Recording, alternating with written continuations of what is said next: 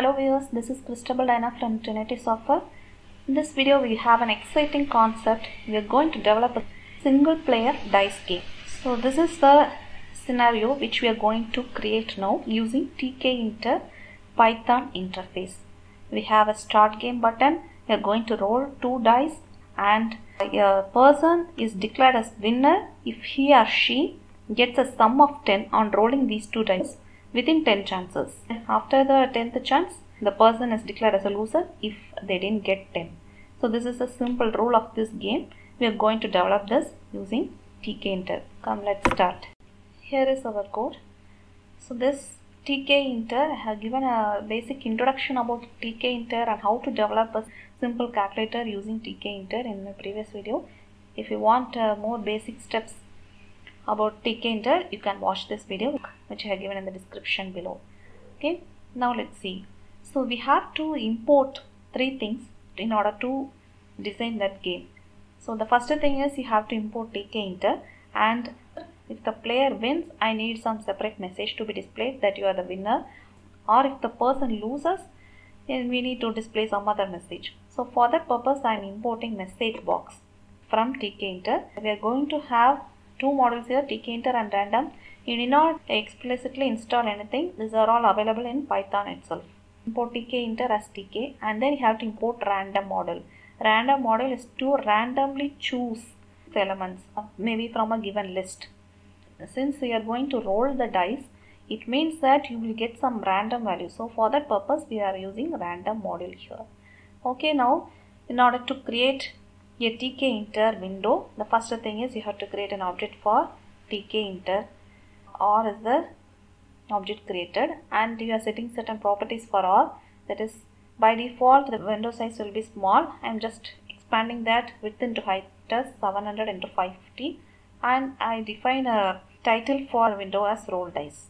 Inside this root window or main window, I have created a canvas widget. You can place other widgets inside this canvas widget.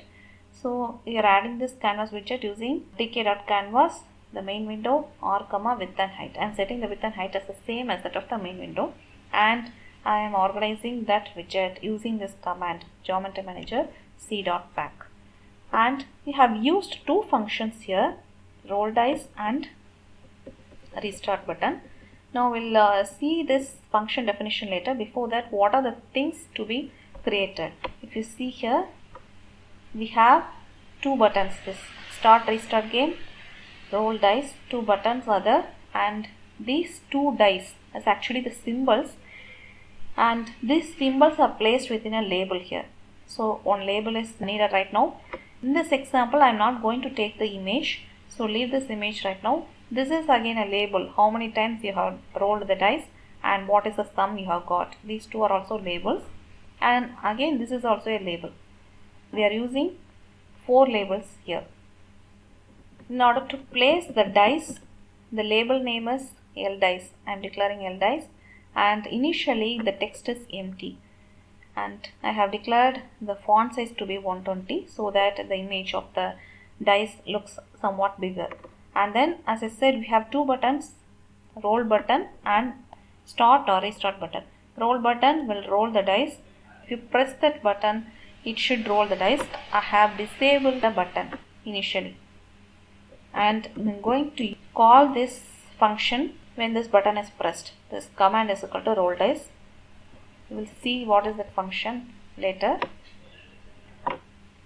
The next button is start or restart button. If you press this button, restart function should be called.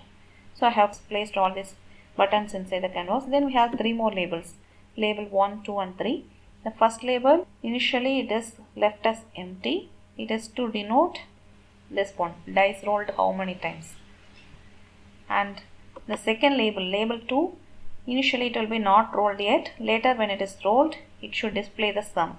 You got 10 or you got 7, whatever the number, that should be displayed here. Rule of the game is displayed in the label 3.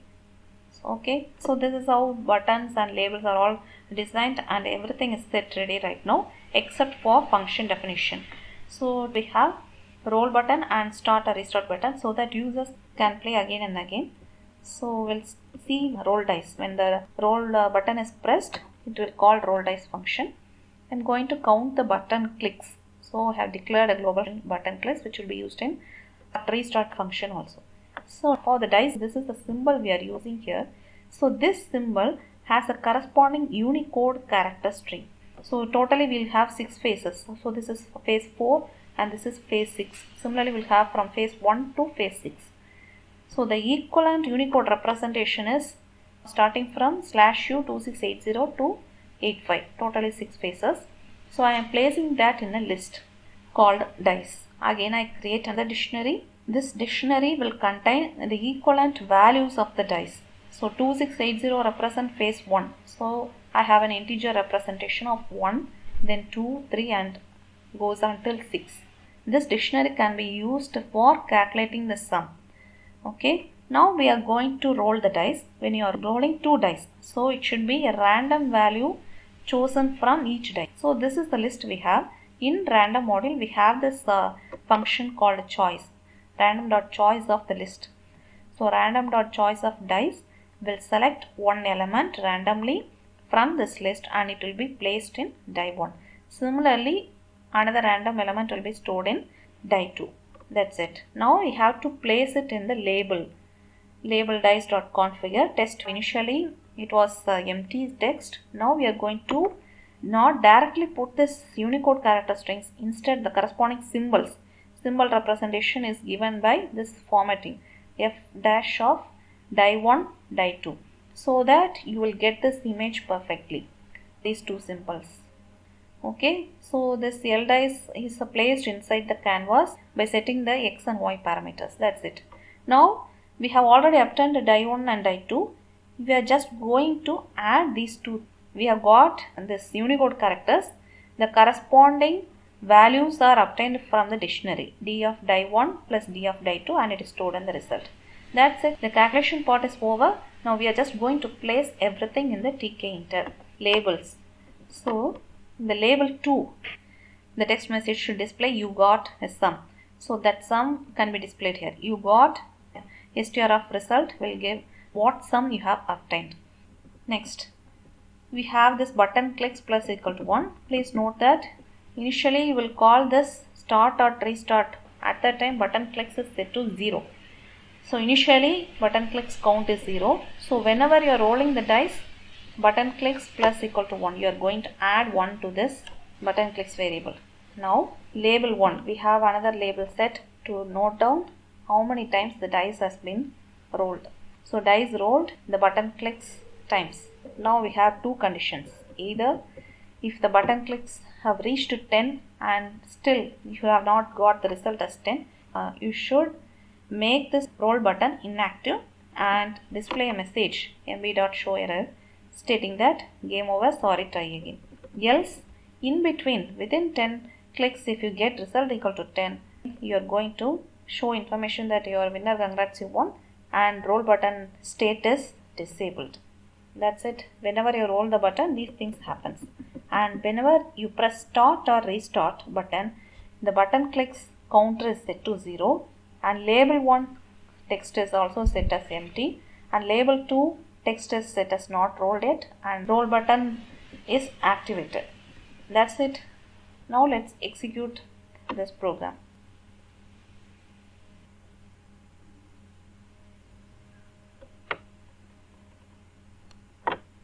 Yes, we got this. Initially we have only this option start or restart game. Roll the dice, this button is by default it is deactivated. So only when I press start or restart game, this button gets activated. So let's start. First time when the dice is rolled, you get 5 and I try for more number of times.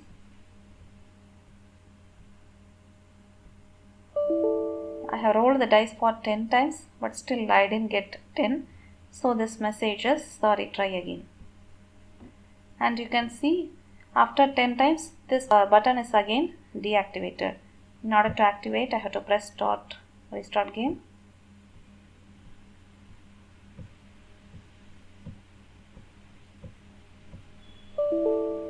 Again we got sorry, try again.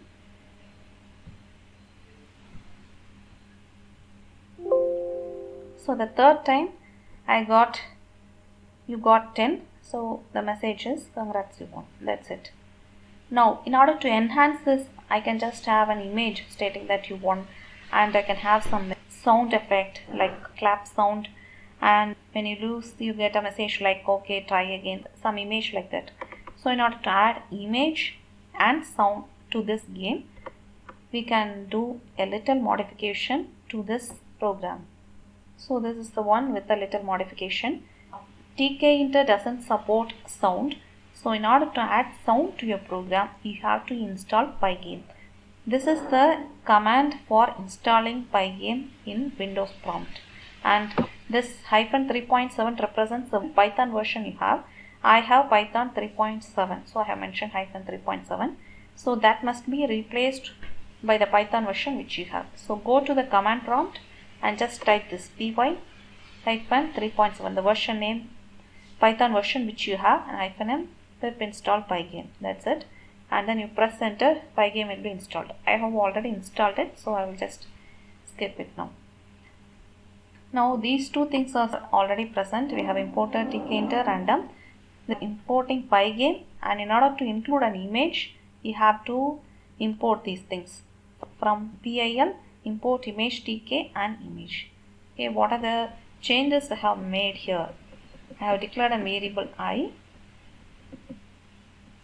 some changes in rolling the dice and restart. So we have two more global variables, image and I. So these things are all same. If the button clicks has reached 10 and the result not equal to 10, I have to show an image stating that game over, please try again. So that can be displayed using this method. To open the image, use image.open, and you can resize the image also. That is, I have used this resize to fill the screen completely. Then that can be passed as an argument to image tk.photoimage. Then you are creating one more label here to display this image, label 4, and this is placed inside the canvas. That's it. Now in order to include sound, we have 3 steps. We have to initialize this pygame.mixer using this pygame.mixer.init method. Then you have to load the sound file which you have. So for game over, I have this boo sound, and try to use .extension WAV that will be supported by pygame for sounds. Then you can just play this sound. Else I have included some other image here, the same concept, and another sound, applause.wave. That's it. And in the restart button, this label, the image label which you have created, that should not appear once you press the restart button. By default, I will be empty. And if the music is playing still, it should be stopped once the restart button is pressed. So I have called this function music.stop. And if I exist, so if the image exists, I am going to delete that labels by calling c.delete of I. And other things are the same. Now let's run this. Make it. The winning rule is around hidden here. I'll press start button.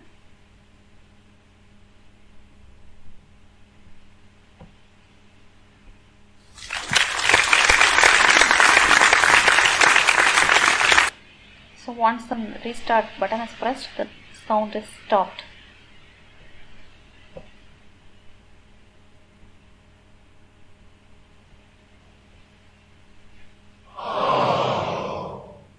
It reached 10, but still we didn't get 10 as the sum.